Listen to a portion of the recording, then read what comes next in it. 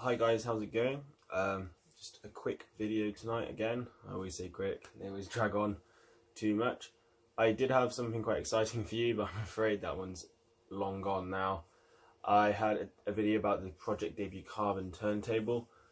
I'm afraid my camera was stolen in Barcelona, so that one's disappeared off to some Spanish guy somewhere, I'm afraid, and I didn't have a backup.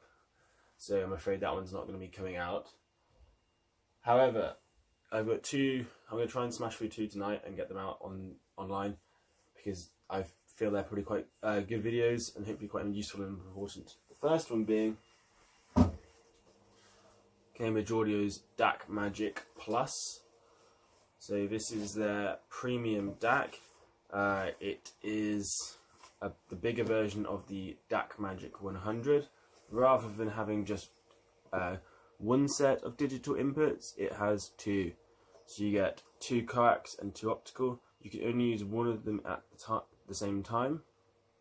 Obviously, you can either digital optical one or coax one, or coax one, digital one, and coax one here as well. So one in each. You can't use all four at the same time. USB Type B line input, which is pretty useful.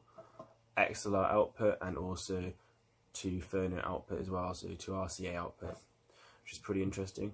There is a digital output too. I'm not sure why you'd use it for digital pass-through, other than the fact that it has the headphone 6.35 mil headphone jack. So it is a headphone preamp. It's a DAC and headphone amplifier. So it's pretty good and it sounds pretty impressive, I have to say.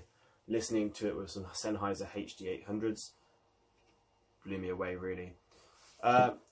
It is a variable volume, bit annoying when you turn it on, as you'll find you have to ramp it up every single time. I quite like it would be nice if they had a fixed variable volume adjustment, which would be useful, but oh well, they haven't got one of those.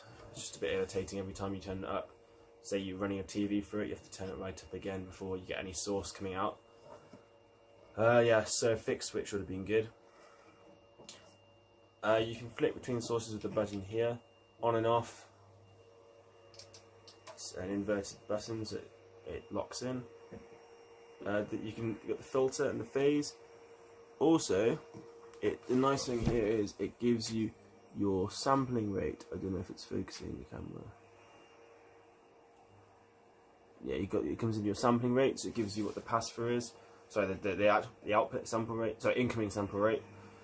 So you get an idea of what kind of quality you're streaming in and what the output of the input is, if that makes sense.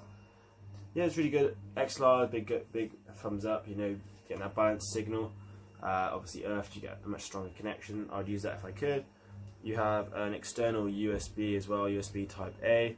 Shame they haven't got USB Type C. Bit annoying. Oh well. But yeah, definitely, if you're putting your Tidal masters for it and stuff like that, it is a 24-bit DAC, so it's not a 32-bit, so you might find you struggle a bit with that. However, it does the upsampling just like the Cambridge Azure range. All in all, I think it sounds really good. Very impressed with it. For the money, $299, I don't think you can really go wrong. I think it's definitely better than Arcam's RPlay. I know IR DAC. I think this is a better piece of kit, and I think it's built better as well. It's smart, and it comes with a kind of what looks like a doorstop. There's actually a kind of stand on it, so you can use it. For example, I know my brother uses one for his computer. It's pretty good, not bad at all. Other than that, yeah, it sounds clean, a lot of detail. Huge range in there, especially when plugging it straight into the headphones. I thought there's a lot of depth and detail which I hadn't noticed before. Yeah, brilliant, really. I guess it is useful with the input selector. So it is this. You click the volume button in, and yeah. Other than that, good piece of kit. Yeah, would definitely recommend it. Quite warm, which is surprising at Cambridge Audio, as they tend to be much cleaner, more kind of sharp. But yeah, sounds good.